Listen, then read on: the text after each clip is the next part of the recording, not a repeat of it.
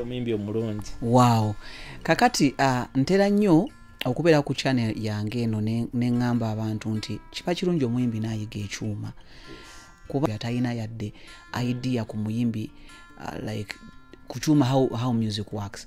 Ensonga eyo gyogerako kyaki omuyimbi yandibadde ayigayo ekyuma? Okay, omuyimbi yenna mu Uganda oba mu nsi yonna kiba kirungi okubanga oyibako ekyuma kyoyiga. For example, ebyuma bingi nsobola n'okugereza nga akakebe, osobola n'okuyiga okukuba akakebe ng'osobola okukuba beat. Naye ebyuma ebikulu at least wetaaga n'oyigayo some chords ku piano sina saamu oba n'ogiyigira ddala kubanga ekuleetera okubanga melodies ennanga ezo z'okuba zisobola okuwa variation endala mu nnyimba. Kyova osanga abayimbi nga yakwata ekikwate ng'ayimba kyekimu buli luyimba lirulinga kubanga atambulira mu kintu kimu.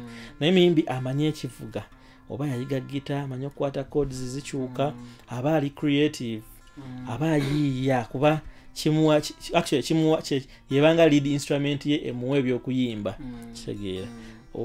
Aba yawukana ku muyimbi ono ayimba obuyimbi atalina kyamanyi kitegeeza. Ne woba ogenze mu studio osobola okwa devisinga producer okusinziira kyoyagala kibeere kifaananeko kitegeera. Naye singa kati bali abayimbi bangi abajja nga agenze nseda tamanyi na track yo beene evaayo etyo beene ewulikika etya. So omuyimbi amanya ekivuga oba oli musical so creating ekintu ekinyumira abantu okusinziira ku nkwata y'ekivuga gy'okikuba oba ennanga oba piano. So it's nice, kiyamba okubeera creative mu composition especially okujja nga oli muyimbi agula ennyimba atakola kyateeyiizaziza. Naye nga kiba kirungi omuyimbi wandisaanye nga gwoyimba ate nga weeyiiza. So if oba osobola okufuna ekyuma nga gita oba ennanga kigezako okuyambako okwongera okuimprovinga ku skills ate okubeera nga zaakabi nnyo oba topimibwapimibwamu nga bano abayimbi abatomera butomezi music. Right. Kankwesa akaseera kano okukujjukiza nti eno channel kuliko lesson za gita za bwereere. Guitars. Yeah, you can go to a music school. You can reach out to a person who can play guitar. Nga ebayigiriza. Yes. Kinagambe kiri nti totya kukola ki kubaako muntu gw'otuukirira nakigamba mu session eri nga nsomesa aba producer. Tobaako totya muntu lumba oyinza n'olaba essomero ng'oliyitako bulijjo kala ku Freedom City gundi ndabawo gita basomesa ng'oyagala nnyo soma naye ng'okuma byogerako yagala nnyo gezaako gendayo omusajja ajja tuuke osange ng'omusajja taseera nakuseera ate si bizibu bannaaye si bizibu ebintu si bizibu naye babitya yagala olunaku lumu era waliwo neyewana nze wennayiga gita nja kuba mmaze siddamu kubuuza. So bambi omuyimbi weeweeyo genda oyiga ekivuga kibeeko kikwongera ku skills ez'okuba omuyimbi. Nawe oli amuli ddala ng'oli muyimbi naye oli awo tolina yadde nakyomanya de n'akadingidi tokala kakuba nawe ogamba oli muyimbi. So music atambulira wamu n'ebivuga ekigera amaloboozi n'ebivuga sobako kyoyiga kikuwe melodies z'onooyimba. Ntera oyogere ku kigambo melodies ntera nnyo okusanga abantu ayimba off key n'omugaa toli ku key nga tamayina kyekitegeeza kuba ku key.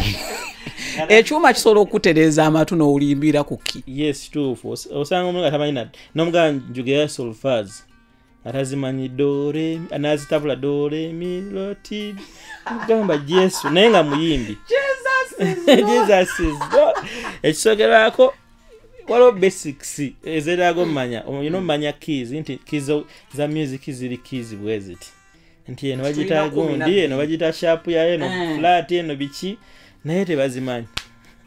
Abayimbi tebazimanyi. Abayimbi bambi mwetaaga okuba obudde muyige music muyige basics ogambe nti kasolfo kamanya do re mi fa so ti da kabeere ng'okamanya at least naye nze mmanyi bayimbisa wano nga flat nga nosoko ojjako eyo namugamba do you know the solfas oba kati waliwo yajja nga asasudde nga nyimbiramu kapera naye nga tebitegeerekeka nemugamba muyimbi kigwomanyi nambulira nemukanyimbiramu olimba lwomanyiro nyini nalungamba olimba nendunoonya ku YouTube nendu playing nemugaa kati yimba nalutambula nalu ngayimba birala olimba luyimba birala kitegeera. So abayimbi mutu mube n'ekisa ng'ebigambo byebyo byayimba naye nga toni ndala ayimba kimuki ndala nolimba lulimu ndala sana dutambulira nako kitegeera. Kati ebintu ng'eyo abayimbi biswaza tulina okuyiga tunoonyereza oba tumanyi laba YouTube n'abagambye mulabe YouTube or reach out to a music school obeeko byoyiga biwongereko talent tujja funa deals ez'amaanyi mu nsi nga bakututte ng'omuyimbi naye nga tobimanyi. Tweyanziza nnyo Mr. Enox. Kati mu kaseera kano mbadde nsaba osharingeko naffe challenges osanze ne ba upcoming artists. Oba n'abayimbi sometimes bayinza okuba nga bali established naye nga so balina studio issues z'osanga like bw'abazze bizibu ki like omuntu ali eyo ng'ali upcoming oba nga muyimbi ebibo like challenges kizosanga nabo bazeewale in case they are to go to studio okusinkana even other producers. Challenge ensanze mu music industry eno ne ba upcoming artists. Esooka era ndowooza kansooke bagambe nti studio bw'oba ogenda mu studio yonna yonna obeera na appointment ate appointment ebeerako n'essaawa kati ng'omuyimbi w'obuvunaanyizibwa lwaki bakuwa appointment ku ssaawa 7 n'otuuka 8:30 oba 9 kitegeera so fenye n'obuzibu nti ba upcoming tebavaluinga kiki balina guno omulembe gwe tuyinza ogamba nti studio nyingi ate ziri available omulembe gwaffe tezaaliwo bulungi bwe twali abato ngera okugenda mu studio bookoze kyamaanyi nnyo naye nolaba upcoming artist ono ayakayimba obuyimbi nga naye bamugamba saa 2 beera ku studio saana zibeerawo ffe twabeera nawo olumu n'otuuka ne program yo ne bagyongerayo waliwo omunene azze ensonga eyo nkulu kati upcoming artist ekisinza okubanyiga nti tebavaluinga kiki work time and work nti omusajja ono ambya ampadde obudde bakisigala n'enkola kuba bali n'abalala bagala okukola kitegeera so nekyala kyenfunye mu upcoming mu myaka egivuddeko emabega nzize enzimba ba artist n'ozimba artist n'olaba ng'olinawo omutuusizza ng'olaba mugenda benefit nga nawe obeere proud of that artist kati mu process eyo olaba mulina we mutuuse ku peak artist ate nakuvaako oba afunye omulala akusinga oba afunye manager so kinumya kimenye nnyo omutima emyaka egize zonna nti mbadde n'abantu benzimba mbadde nakamuzimba we nafuna oba manager ate wafuna manager ate tadda wange ogenda olaba nga apiikins ng'ate ezo ssente yandizizzeewo mwandizze ne mukolera wamu ngambo bati bajjukira bannaye abayimbi mwige okujjukira abantu ababakwatiddeko baproducer ababeereddewo nga temukina ssente na producer nakuyiza ekigonya kikuba n'omanyibwa mu mpolampola abavaliwe bonyera ofunanga ssente danga yeeyo omusajja kolere kyobola amugenda afuna ebikolimo mujja kuwamiza wana tavayo oshininge mu lumu atugwe kubanga abantu babeeranga nabo nga muzimba tewabeera nabo wabeesonyiwa n'olipa ku balala so ekyo kinumye nnyo ebbanga eriyise naba artist banyinza n'okuwa example nayina Kalifa aganaga olimba olwoba olujjukiro olwasooka mina gunda mama I did that product kati bwafuna abamanager abanene namuvinga on baddamu ne baredoinga project of which was nice was improving a better sound naye kyenkuwa nti okuumya otya bano abantu abakuzimbye leka nabo benyumirize muggwe muzimbe omukulu omunene oguddako ng'oli nabo naye ofunamu obeera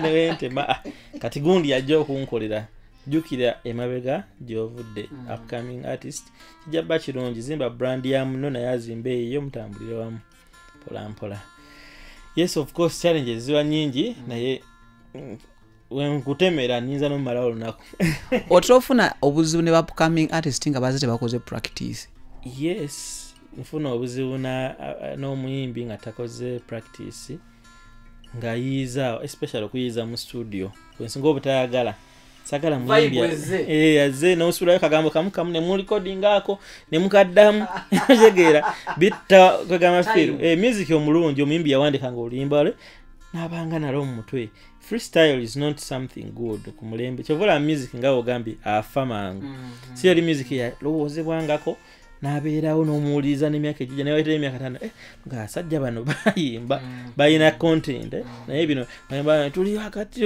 yimbamu byawo kanga mwasimanya biki kikutteyo nekikwatayo nekigenda oyogedde ku kintu kya time olikuwa oluyimba time ennaku ezo nali n'omuwandiisi gwe bayita John K ne mubuuza kikutwalira bbanga ky'okuyiiya oluyimba n'aŋŋamba eddakiika 3 ne ŋŋamba ye ne mubuuza lwaki n'aŋŋamba eddakiika 3 kubanga mba namaze emyezi nga ndulowoozaako nga structure njirina so bwe nkwata okuluwandiika buli kintu kiba kidownloadinga kuba abanga bali mu paper nga bambuuza what is this nga yabisomako nakuwa essay nga byonna bijja Oh. Yeah, so kyekyogeddeko ekya time. Time, but creativity ne time byonna bibondingiramu ne bikuwa quality y'ekintu eyinza bbeera etya. Right. So gwe nga producer kino kyekibuuzo ekisembayo jjukira bannange tugenda kukolayo project n'omusajja ono mulabe engeri oluyimba gye lukolwa mu studio mulabe bw'obeeroze n'oluyimba nga lulwedde weeruli lukolwa lutya bikola atya bakwata batya eddoboozi bagira batya. So we are going to do something like that. Kati mukulu Enox ekibuuzo ekisembayo advice gye wandiwadde upcoming artist. Upcoming artist yenna ali eyo njagala nkubiriza ekintu kiri kimu kuba muyiiya. Kuba muyiiya nekino nga sikwerabidde kugamba music njagala otegere music omanye nti music mu kusooka nga omutandika si mulimu. Upcoming artist oba mpulira kino kitwale nga kya makulu. Music si mulimu naye gusobola ofuuka omulimu okitegeera. So kati njagala olowooze ku music wo. Music mutwale nga passion naye baako byokola nga gwe tonyoma mirimu nti manyi music ayeta amalala nti ndi celeb kati biki kola music nga passion. Kola omulimu omulala gukuleetere ssente zogenda oteeka mu music. Kuba music kyekintu kyokola nga togenda kuvaayo nkya tikati nolimba ba mu mwezi gumu oba guno omwaka nzinaye mukono yangamba bro laba guno omwaka guno nino kikuba paka kati tanaba navaayo kitegeera. So music si mulimu si mulimu. Kola music omulungi noonyereza but give time. Osomya ate music by the way takujja mu kusoma music mmanyi byatukola bingi lakwafe twaguma ne tusoma music yatusoma abuza music akulaga nti nche oli star kitegeera. Situmanyi buweereza buno Katonda yabuteekamu ki naye soma byonna byosoma music mwepa time ye kitegeera. Tomuleka kuwambe kwa ne oba ogenza recording mu studio tosobola siba lunaku lwonna. Oyina session ya sawa 3 ekinene nnyo nnya bwezigwa ogenda n'okola ebibyo birala oyinza n'obeera waka ne waka tokiriza beera akanti ndi muyimbi oli waka weebase oli muyimbi gw'osalako obeera ku TV olaba na nnyimba z'abanozi kuba ezo tezinaba nakuba kitegeera. Tokkiriza music kusinga maanyi. Yes, twali twogera ku advice gy'owa upcoming artist. Music si mulimu bambi naye gujja fuuka omulimu gye bujja mu maaso kuba olemerako n'osigala ng'okikubanga olwana music wa improving every single day. I believe nawe era believing and one time kijja kola kijja kukwatayo music ajja kuzza ssente z'otamanyi ojja kuba akabi mu future naye kati saawa eno njagala obeere ng'okola funa omulimu kola funa ssente ositeeke mu music. Tobeera akakutuula osaleko nga music abantu bamukuba ku TV go tebamukuba owuliza music abantu ku radio tagenda ngayo naye gwe ng'olowooza music oyo n'omulimu gwe ng'otudde waka kitegeera. So muyimbi munnange nange by the way nnyimba mu olumu naye saagala nnyo era ndi producer wo ate era ndi muyimbi wo.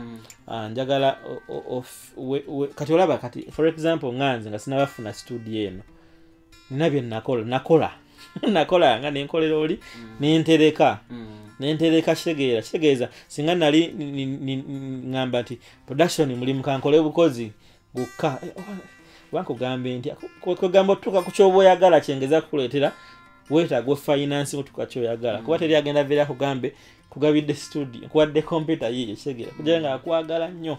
So muyimbi kola nnyo obeere ng'osobola okuteeka music wo ku level okuba newona olinda manager teri manager agenda veeri buvyajje.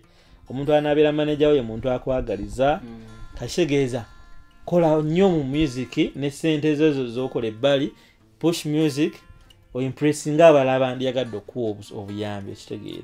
Naye kati togenda teri muntu agenda beera impressed nga music we talina gy'atuuse omukola n'omwewuliriza promotion eyagala ssente producer ayagala ssente video eyagala ssente ate ogenda zijja wanga nga tokola. So mbakubiriza bambi mukole mbere bakozi mupushinga music ku level eddako mwebale nnyo ate mukole ne rehearsals muyigo yimbira ddala ebintu ebituufu. Kama bawo omukisa neyanzira nnyo omuganda wange mukulu Enox tanakusiibula. Tuyinza okuba nga omuntu abadde afollowinga chat yaffe eno nga yandyagadde okukola project naawe. So mbadde nsaba abantu bano obabulye ku channel yo then obawe ne contact yo in case bagala okujjako emakindi wano ku M-Town okola engoma naawe. Alright, kakati abampita Enox producer nina hashtag bagiyita sifa bwavu. Kati hashtag eyo singa ogitypinga nokola hashtag sifa bwavu, hashtag okamanyi kabeera something ka sign weka tuka hash kusimyo kayina hashtag nowandika sifa bwavu. Buli kimu kyonna ekiri ku internet ekikola oba YouTube video baki ojja kifuna. YouTube channel yange eriko Enox Pro Des, Enox Pro Des ye YouTube channel yange. Facebook ojja sangako Enox Pro Des. WhatsApp yange kwega buli kimu enamba yange ya WhatsApp osobola link weeriawo eya YouTube channel tugambe oyagala kugendayo giclickingako olabe ku channel yange, olabe ondabe ku Facebook posti zange inspirational stories zonna mbeerayo nga nsomesa. Era you can inbox me either on WhatsApp or Facebook. I reply. By the way, nze muntu ogera nokebera mu Facebook nga tewali message etali replied. Ne oba nemba sikumanyi. Ne obeza request lwa kuba kat Facebook bazi wa friends batinira bajula already naye no one texting nku replying. I can reply you fast. WhatsApp yange 0783525859. Era enamba ya M-Town Records ye namba yange yonkubirako nondishinga sibo okukolera byonna byagala oba oyagala luyimba oba oyagala kalango segera byonna kugamba oba oyagala kwebuuza era still I'm available on those lines. Tweyanza nnyo tweyanzeege. It's been an honor nesimenye okuhostinga ku channel yange eno. Bwobanga oli upcoming artist obanga oli upcoming producer ng'olina ekibuuzo kyonna kyewandyetaaze okubuuza ba producers kiwandiike wansi mu comment section. Tewerabira ku subscribinga ku likinga video kuba kitupushinga okugenda maaso n'okuba nga tubaweereza ebintu ebisingako wano. Next time ngenda kubanga nga meeting one of the other producers in town, Eliakis. So if you have any question for producer Eliakis, chiteke mu comment section nja kubimutwalira. I'll be interviewing most stakeholders mu music industry. So bobane ekibuuzo kyonna nga kikwatagana ne entertainment, not just the music industry, ne entertainment industry, please chiteke wansi mu comment section. Otherwise tubagala nnyo katugenda kubalaga n'omusajja wange ono engeri gye bakolamu oluyimba mu music studio. Nyina oluyimba lwe nawandiika wano tugenda kubalaga engeri gye bakolamu oluyimba mu music studio. Okay, katukomewo. Yeah.